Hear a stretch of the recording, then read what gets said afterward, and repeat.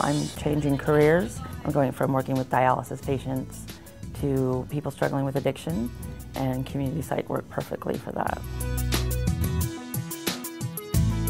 I think it's really interesting to kind of step back away from an individual and look at how that individual interacts inside their community and trying to fix some of those structural imbalances that can lead to later dysfunction.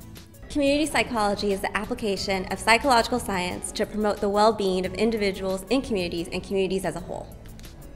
You're looking at the group and how each individual interacts inside the group and the structures kind of that are inherent in a community or kind of society as a whole.